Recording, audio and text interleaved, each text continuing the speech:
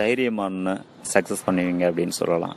இப்போ அந்த மேஷ ராசிக்கு 2019ஆம் ஆண்டு இந்த குரு பயிற்சிக்கு பிறகு சில தடங்கல்கள் ஏற்பட்டிருக்கும்.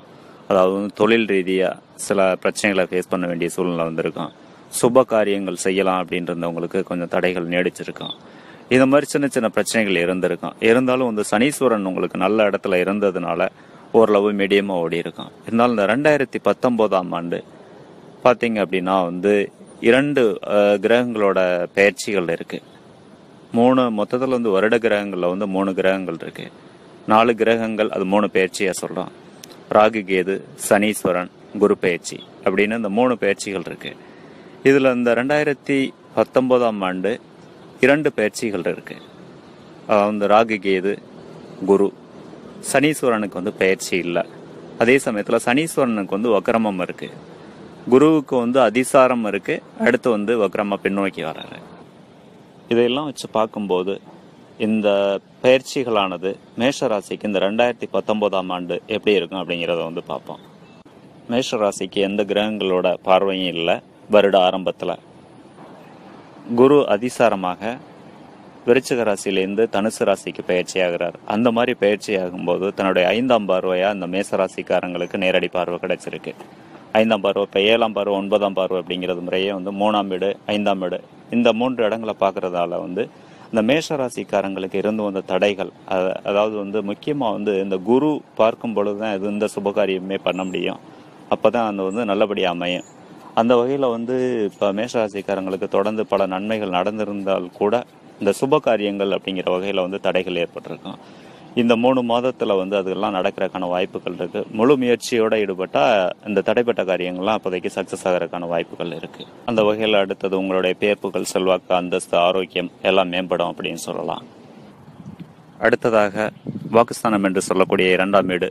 இந்த 2ஆம் வீடுக்கு வந்து குரு பகவான் தற்பொழுது 8ஆம் இடத்திலிருந்து, அதாவது மறைவிடத்திலிருந்து இந்த தன்னுடைய 5ஆம் பார்வையை பார்க்கறதுனால கொஞ்சம் பாதிப்புகள் இருந்திருக்கும். குடும்பத்தில் வந்து சின்ன சின்ன பிரச்சனைகள் இருந்திருக்கும். பண வருவாய் கொஞ்சம் பாதிக்கப்பட்டிருக்கும். மாணவர்கள் படிப்பில் வந்து பின்தங்கிய சூழ்நிலை ஏற்பட்டிருக்கும். இப்போ இதெல்லாம் வந்து இந்த 2019ஆம் ஆண்டு நிவர்த்தியாகும் அப்படின்னு சொல்லலாம். இந்த அதிசாரமாக குரு பகவான் 9ஆம் இடத்திற்கு போகும்போது இந்த 2ஆம் இடங்கிறது வந்து நல்ல ஒரு வலுப்பெறும். அந்த வகையில் மாணவர்களின் கல்வித்தரம் மேம்படும். குடும்பத்தில் இருந்து வந்த பிரச்சனைகள்லாம் நீங்கள் சந்தோஷமான வாழ்க்கை கிடைக்கும். வருமானம் கூடும். அடுத்ததாக வீரியஸ்தானம், தைரியஸ்தானம் என்று சொல்லக்கூடிய 3ஆம் வீடு.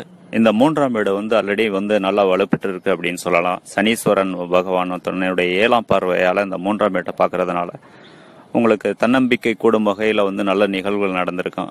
தம்பி தங்கை அப்படிங்கிற வகையில் பார்த்தீங்கன்னா சுப காரியங்கள் நடந்திருக்கும். அவங்களுடைய வாழ்வுத்தரம் மேம்பட்டிருக்கும். ஒரு நல்ல ஒரு சுமூகமான உறவு ஏற்பட்டிருக்கும்.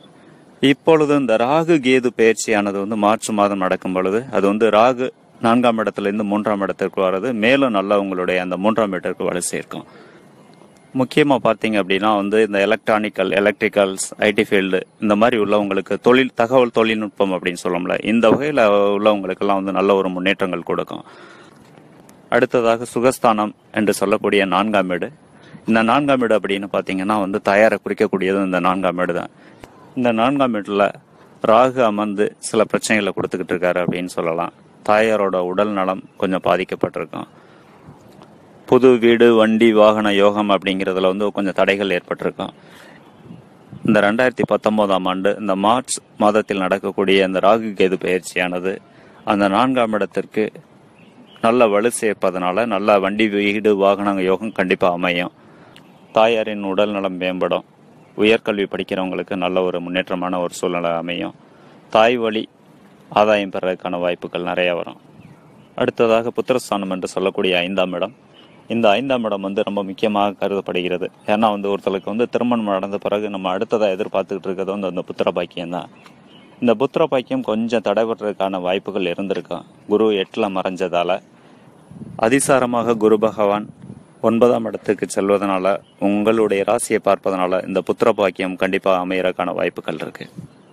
பிள்ளைகளுக்கு இருந்து வந்த பிரச்சனைகள்லாம் நீங்கி அவங்களுடைய வாழ்வு தரம் நல்ல முன்னேற்றம் ஏற்படும். அடுத்ததாக ரோகஸ்தானம் என்று சொல்லக்கூடிய 6ஆம் இடம். இந்த 6ஆம் இடம் அப்படிங்கிறத பார்த்தீங்க அப்படின்னா வந்து சனீஸ்வர பகவான் உங்கள் ராசிக்கு 9ஆம் இடத்தில் அமர்ந்து தன்னுடைய 10ஆம் பார்வையை அந்த 6ஆம் இடத்தை பார்க்கிறது. ஒரு நல்ல ஒரு சாதகமான சூழ்நிலை அப்படின்னு சொல்லலாம். இருந்தாலும் குரு பகவான் 8ல் மறைந்ததால வந்து சில பிரச்சனைகள் இருந்திருக்கும். கடன்கள் வாங்க வேண்டிய சூழ்நிலை ஏற்பட்டிருக்கும். எதிரிகளால கொஞ்சம் பிரச்சனைகள் இருந்திருக்கும். அடுத்ததாக வந்து உடல் ஆரோக்கியம் பாதிக்கப்பட்டிருக்கும். குரு பகவான் தற்பொழுது இந்த 2019ஆம் ஆண்டு மார்ச் மாதத்தில் வந்து அதிசாரமாக 9ஆம் இடத்திற்கு பயிற்சி ஆகிறதுனால இந்த பிரச்சனைகள் இதெல்லாம் ஃபுல்லாக வந்து லீஃப் ஆக போறீங்க. அந்த காலகட்டம் வந்து உங்களுக்கு நல்ல ஒரு உயர்வை தரும். அடுத்ததாக களத்திரஸ்தானம் என்று சொல்லக்கூடிய 7ஆம் வீடு. இந்த 7ஆம் வீடுங்கிறது வந்து ரொம்ப ரொம்ப முக்கியமான இடம். ஏன்னா 7ஆம் வீடு அப்படிங்கிறது வந்து திருமண வாழ்க்கையை மட்டும் குறிக்கிறது இல்லை, நண்பர்கள் வட்டாரம், கூட்டு தொழில் எல்லாத்தையுமே குறிக்கக்கூடியது வந்து இந்த 7ஆம் இடம் தான். இந்த 7ஆம் வீடு வந்து ஒருத்தருடைய ஜாதகத்துல ஜனன ஜாதகத்துல நல்லபடியா மஞ்சிருச்சு அப்படின்னாலே வந்து அவங்களுடைய வாழ்க்கை வந்து சந்தோஷமா இருக்கும். கடந்த குருப்பெயர்ச்சியானது 8ஆம் இடத்திற்கு வந்ததுனால வந்து ஒரு சிலருக்கு வந்து திருமண தடைகள் இருந்திருக்கும். இப்போ அந்த திருமண தடை நீங்கி திருமணம் நடக்கிறதுக்கான வாய்ப்புகள் வரும். நல்ல வரன்கள் கிடைப்பாங்க. இந்த மார்ச் டு மேல வந்து அந்த மாதிரி சுபகாரியங்கள் பண்ணிக்கலாம். அடுத்ததாக ஆயுள் ஸ்தானம் என்று சொல்லக்கூடிய 8ஆம் இடம். இந்த 8ஆம் இடம்ங்கிறது வந்து ரொம்ப ரொம்ப முக்கியமான இடம். ஏன்னா ஒருத்தருக்கு வந்து அதிகமான வலி, வேதனை, அவமானம் இதெல்லாம் கொடுக்கக்கூடியது வந்து இந்த 8ஆம் வீடு தான். இந்த 8ஆம் வீடு பாதிக்கப்பட்டு ஒருத்தருடைய ஜனன ஜாதகத்திலையும் வந்து மோசமான தசாபுத்தி நடந்தது அப்படின்னா அதிகப்படியான அவமானங்களுக்கு ஆளாக நேரிடும். அதனால கண்டிப்பா நீங்க வந்து குரு வழிபாடு செஞ்சுக்குங்க. வியாழக்கிழமைகள்ல தட்சிணாமூர்த்தியை வழிபடுங்க. நல்ல ஒரு மாற்றங்கள் கிடைக்கும். அடுத்ததாக பாகிஸ்தானம் என்று சொல்லக்கூடிய 9ஆம் வீடு. இந்த 9ஆம் வீட்டில் சனீஸ்வரன் இருந்து நல்ல பலன்களை உங்களுக்கு கொடுத்துக்கிட்டு இருக்காரு. மேலும் வலு சேர்க்கும் விதமாக குரு பகவான் தன்னுடைய அதிசாரமாக 8ஆம் இடத்திலிருந்து 9ஆம் வீட்டுக்கு பயிற்சியாகி நல்ல பலன்களை கொடுக்க போறாரு. அதுக்கு அடுத்தபடியா பாத்தீங்கன்னா கேது பகவான் அந்த மார்ச் மாதத்துல, அதாவது வந்து ராகு கேது பயிற்சி எப்பவுமே வந்து ஆன்டி கிளாக் வைஸ்ல இருக்கும், பின்னோக்கி இருக்கும். இப்ப மகரத்திலேருந்து வந்து தனுசுக்கு பயிற்சி ஆகுறாங்க. அந்த மாதிரி பயிற்சி ஆகும்போது இந்த 3 கிரகங்கள் வந்து ஒன்று சேருது. இந்த சனீஸ்வர பகவான், குரு பகவான், கேது பகவான், இந்த 3 கிரகங்களும் இணைந்து அந்த தனுசு ராசியில இருக்கிறதுனால இந்த மேஷ ராசிக்கு 9ஆம் இடம் வர்றதுனால இந்த 9ஆம் இடம் வந்து நல்ல பலன்கள் கொடுக்க போகுது. அப்படிங்கறதுல வந்து எந்த விதமான மாற்ற கருத்தும் இல்லை. எந்த ஒரு கிரகமுமே சந்திரனுக்கு 9ஆம் இடத்துல வரும்போது நல்ல ஒரு பலன்களை தான் கொடுப்பாரு. அந்த வகையில் அந்த 3 கிரகங்கள் வருட கிரகங்கள்ல வந்து முக்கியமாக கருதப்படுகின்ற அந்த 3 கிரகங்களோட இணைவு நல்ல ஒரு முன்னேற்றத்தை கொடுக்கும். தொடர்ந்து உங்களுக்கு வெற்றிகள் கிடைக்கும். அதாவது வந்து இந்த 9ஆம் இடம் அப்படின்னு கருதப்படுறது வந்து தந்தையோட ஆரோக்கியம் அப்படிங்கிறது. அந்த வகையில வந்து தந்தையோட ஆரோக்கியத்துல கொஞ்சம் கவனம் செலுத்தணும். ஏன்னா கேது பகவான் வந்து இருக்கிறது 9ஆம் இடத்துல நன்மை செஞ்சாலும் கூட சின்ன சின்ன தடைகள் ஏதாவது ஏற்படுத்துவாரு. அந்த வகையில வந்து ஆரோக்கியத்தை பார்த்துக்கணும். தந்தை வழி சொத்துக்கள் இந்த காலகட்டத்தில் கிடைக்கிறதுக்கான வாய்ப்புகள் இருக்கு. வெளிநாட்டு யோகத்தை கொடுக்கக்கூடியது இந்த 9ஆம் வீடு தான். இந்த 9ஆம் வீடு நன்றாக வலுப்பெறுற காரணத்தினால வந்து ரொம்ப பேருக்கு நெடுநாள் ஆசை இருந்திருக்கும் வெளிநாடு போகணும் அப்படின்ட்டு. அவங்களுக்கெல்லாம் விசா கிடைக்கும். விசா கிடைச்சி ஒரு நல்ல ஜாப் கிடைக்கிறதுக்கான வாய்ப்புகள் இருக்கு. ஏற்கனவே வெளிநாட்டில் இருக்கவங்களுக்கு பதவி உயர்வு, சம்பள உயர்வு அப்படிங்கிறதெல்லாம் அமையும். அடுத்ததாக ஜீவனஸ்தானம் என்று சொல்லக்கூடிய 10ஆம் வீடு. இந்த 10ஆம் வீடு வந்து அதாவது மேஷ ராசிக்கு 10ஆம் வீடாக வரக்கூடியது வந்து மகர ராசி. இந்த மகர ராசியில இந்த 2018ஆம் ஆண்டு முழுமையுமாக இந்த கேது பகவான் இருக்காரு. கேது பகவான் 10ஆம் இடத்துல இருந்ததுனால தொழில் ரீதியான தடங்கல்கள் நிறைய ஏற்பட்டிருக்கும். ஒரு சிலர் வந்து தொழிலை வந்து பாதியிலே விடக்கூடிய சூழ்நிலை எல்லாம் ஏற்பட்டிருக்கும். உயர் பதவிகள் இருக்கக்கூடியவங்களுக்கு இந்த 10ஆம் இடம் முக்கியமானதாக கருதப்படுது. அந்த வகையில நிறைய பாதிப்புகள் ஏற்பட்டிருக்கும் அப்படின்னு சொல்லலாம். இந்த 2019ஆம் ஆண்டு மார்ச் மாதத்துல கேது பெயர்ச்சி ஆகிறது. அந்த 9ஆம் வீட்டுக்கு வலு சேர்க்கிற மாதிரி அந்த 10ஆம் வீட்டுக்கும் வலு சேர்க்குது. அந்த வகையில வந்து பதவி உயர்வு, சம்பள உயர்வு எல்லாம் கிடைக்கும். ஒரு சிலருக்கு வந்து புது தொழில் யோகங்கள்லாம் அமையும். நல்லா வந்து உங்களுடைய ஜனன ஜாதகத்தை செக் பண்ணிக்கோங்க. அந்த ஜீவனஸ்தானம், ஜீவன கரகன்லாம் வலுத்திருந்தது அப்படின்னா நீங்க தாராளமா வந்து தொழில் தொடங்கலாம். அடுத்ததாக லாபஸ்தானம் என்று சொல்லக்கூடிய 11ஆம் வீடு. உங்கள் ராசிக்கு 11ஆம் இடம் வர்றது வந்து கும்பராசி. இந்த கும்பராசிக்கு சனீஸ்வர பகவான் தனுசு ராசியிலிருந்து தன்னுடைய 3ஆம் பார்வையா பார்க்குறாரு. இந்த 3ஆம் பார்வைங்கிறது வந்து நல்ல ஒரு பலன்கள் கொடுக்கக்கூடிய பார்வை. அந்த வகையில் வந்து தொடர்ந்து உங்களுக்கு வெற்றிகள் கிடைக்கும். உங்களுடைய எண்ணங்கள் ஈடேறும், லாபங்கள் அதிகரிக்கும் அப்படின்னு சொல்லலாம். இந்த 11ஆம் இடங்கிறது வந்து அண்ணன், அக்கா, அதாவது மூத்த சகோதரத்தை குறிக்கக்கூடிய இடம். அந்த வகையில் மூத்த சகோதரருடைய வாழ்வு தரம் மேம்படும். அவங்களுக்குள்ள சின்ன சின்ன பிரச்சனைகள் இருந்திருந்தா கூட அதெல்லாம் நீங்கி ஒரு சுமூகமான நல்ல உறவு ஏற்படும். அடுத்ததாக விரயஸ்தானம் என்று சொல்லக்கூடிய 12ஆம் இடம். இந்த 12ஆம் இடத்துக்கு குரு பகவான் 8ஆம் இடத்தில் அமர்ந்து தன்னுடைய 5ஆம் பார்வையாக இந்த 12ஆம் இடத்தை பார்த்தது கடந்த காலகட்டங்களில் வந்து ஏதோ ஒரு வகையில் வந்து கொஞ்சம் அசுப செலவுகள்லாம் நடந்திருக்கான வாய்ப்புகள் இருந்திருக்கும். குரு 8ல் மறைஞ்சதுனால இப்போ அந்த அதிசாரமாக வரக்கூடிய காலகட்டத்தில் நீங்கள் அதை சுப செலவாக மாற்றிக்கிறதுக்கான முயற்சிகள் பண்ணுங்க. உங்கள் குடும்பத்திலேயோ உங்களுக்கோ ஏதாவது வந்து சுப நிகழ்ச்சிகள் செய்கிற மாதிரி ஒரு வாய்ப்புகள் இருந்தால் அந்த காலகட்டத்தை பயன்படுத்தி பண்ணிக்கிங்க. அது வந்து சுபமாக மாற்றிக்கிங்க. இல்லை அந்த மாதிரி ஒரு சோர்ஸ் இல்லை அப்படின்னா வந்து ஏதோ ஒரு இன்வெஸ்ட்மெண்ட் பண்ணி வைங்க. ஃபியூச்சரில் பலன் தரக்கூடிய வகையில் ஒரு இன்வெஸ்ட்மெண்ட்டை ஒரு செலவை வந்து ஒரு கமிட்மெண்ட்டாக ஏற்படுத்திட்டிங்கன்னா அது சுப செலவுகளாக நீங்கள் மாற்றிக்கலாம்.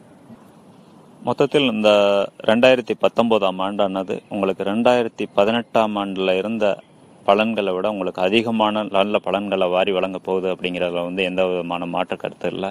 இப்போதைக்கு சொன்ன எல்லாமே வந்து உங்களுக்கு ஒரு பொது பலன்கள் தான். மேஷ ராசின்னு எடுத்துக்கும் போது ஒரு பொதுவான பலன்கள் தான். இப்போ நான் சொன்ன பலன்கள் எல்லாமே வந்து மேஷராசிக்காரங்க எல்லாருக்குமே நடக்குமா அப்படின்னா வந்து நடக்காது. இதில் வந்து மாற்றங்கள் நடக்கிறதுக்கான வாய்ப்புகள் வந்து 50% இருக்குது. அதுக்கு காரணம் என்ன அப்படின்னு பார்த்தீங்கன்னா ஒருத்தர் வந்து பிறந்த நேரம். ஏன்னா வந்து கடந்த குறுப்பெயர்ச்சி வீடியோவில் வந்து நிறைய பேர் வந்து கமெண்ட்ஸில் கேட்டிருந்தீங்க, ஏன்னா சார் வந்து முதல்ல வந்து எனக்கு நல்லா இருக்குன்னு சொல்லியிருந்தீங்க, நல்லா இல்லையே அப்படின்ட்டு. நான் அதாவது வந்து காற்றுள்ள போதே தூற்றிக்கொள் அப்படின்னு சொல்லுவாங்க. நம்மளுக்கு ஒரு கோட்சார ரீதியாக நல்ல கிரகங்கள் வரும்போது அந்த காலகட்டத்தை வந்து நம்ம ஃபுல் எஃபோர்ட்ஸ் போட்டு நல்லபடியாக பயன்படுத்திக்கிட்டோம் அப்படின்னோம்னா நல்ல பலன்கள் கொடுக்கும். அந்த டைமிங்கில் நம்ம எந்த ஒரு முயற்சியுமே செய்யாமல் எனக்கு பலன்கள் கொடுக்கல அப்படின்னு சொன்னால் வந்து அதை வந்து ஏற்றுக்க முடியாது. நம்மளுக்கு நல்ல நேரம் வரும்போது நல்லபடியாக அதை பயன்படுத்திக்கணும். அடுத்ததாக பார்த்தீங்க அப்படின்னா வந்து ஜனன ஜாதகம் அப்படின்னு சொல்லப்படுது. இங்கே நம்ம பலன்கள் ராசி பலன்னு சொல்றதே வந்து ஒரு பொது பலனாக தான் சொல்லிக்கிட்டு இருக்கோம். ஜனன ஜாதகம் அப்படிங்கும்போது பலன்கள் வந்து மாறுபடும். அப்போ இது 50%, அது 50%. அடுத்ததாக இந்த கோட்சார கிரகத்திலே வந்து ஒரே ராசிக்கு வந்து ஒரே பலன்களை செய்யாம வெவ்வேறு பலன்களை செய்யறதுக்கு காரணம் என்ன அப்படின்னு பாத்தீங்கன்னா, ஒருத்தர் பிறக்கும் போது அந்த பர்த் சார்ட்னு இருக்கு பாத்தீங்களா, அதுல வந்து கிரகங்கள் வந்து லக்கணத்துல இருந்து தன்னடத்துல இருந்து ஒவ்வொரு இடங்கள்ல இருப்பாங்க. அந்த ராசி சக்கரத்துல வச்சு பரல்கள் அப்படின்னு குறிக்கப்படுது. அதாவது வந்து ஒவ்வொரு வீட்டுக்கும் வந்து கிரகங்கள் தான் நின்ற இடத்துல இருந்து அடுத்த வீட்டுக்கும் தன்னுடைய மதிப்பெண்ணை கொடுக்கும். அதை வச்சு ஒவ்வொரு வீடுகளும் வந்து பெற்ற மதிப்பெண்கள் என்ன அப்படின்ட்டு அந்த மதிப்பெண்கள் அடிப்படையில் இந்த கிரகங்கள் பயிற்சி ஆகும்போது அதிகமான மதிப்பெண்கள் பெற்ற இடத்துக்கு ஒரு கெட்ட கிரகமாக இருந்தாலும் கூட அந்த அதிகமான மதிப்பெண் பெற்ற வீட்டுக்கு பயிற்சி ஆகும்போது அது நல்ல பலன்களை கொடுக்குது. அதே சமயத்தில் வந்து ஒரு நல்ல கிரகம் சுப கிரகம் குரு பகவான் தனக்கு 9ஆம் இடத்துக்கு வரப்போறாரு அப்படின்னு பார்த்தீங்கன்னா ஒரு சிலருக்கு வந்து அங்கே பலன்கள் முழுமையாக கிடைச்சிருக்காது. காரணம் என்ன அப்படின்னு பார்த்தீங்கன்னா அந்த 9ஆம் வீட்டில் பரல்கள் வந்து ரொம்ப கம்மியான பரல்கள் வாங்கி இருந்திருக்கான் அவருடைய பர்த் சார்ட்ல. இதையெல்லாம் வச்சு தான் வந்து முழுமையான பலன்கள் வந்து சொல்ல முடியும். அந்த மாதிரி வந்து உங்களுக்கு தெளிவான விளக்கங்கள் தேவை அப்படின்னா கீழே உள்ள வாட்ஸ்அப் நம்பருக்கு என்னை கான்டாக்ட் பண்ணுங்க. கான்டாக்ட் பண்ணிட்டு உங்களுடைய தகவல்களை தெரிவிங்க. உங்களுடைய கேள்வி, உங்களுடைய ஜாதகத்தில் நீங்கள் என்ன தெரிஞ்சுக்கிற விரும்புகிறீங்களோ அதை வந்து தெளிவாக கேளுங்க. கண்டிப்பாக ஆராய்ச்சிக்கு உங்களுடைய ஜாதகமானது ஆராய்ச்சிக்கு உட்படுத்தப்பட்டு பரல்கள் கணிக்கப்பட்டு தெளிவான விளக்கங்கள் கொடுக்கப்படும். இந்த வீடியோ பிடிச்சவங்க சப்ஸ்கிரைப் பண்ணுங்க. ஜோதிட சம்பந்தமான எந்த கேள்வியாக இருந்தாலும் இங்கே கமெண்ட்ல வந்து கேள்வி கேளுங்க. கண்டிப்பாக வந்து இப்போ ஆன்சர் பண்ணுறேன். உடனே பண்ண முடியலைன்னா கூட எனக்கு டைமிங் இருக்கும்போது கண்டிப்பாக ரிப்ளை பண்ணுறேன். நன்றி, வாழ்த்துக்கள். தைரியமான சக்ஸஸ் பண்ணுவீங்க அப்படின்னு சொல்லலாம். இப்போ அந்த மேஷ ராசிக்கு 2019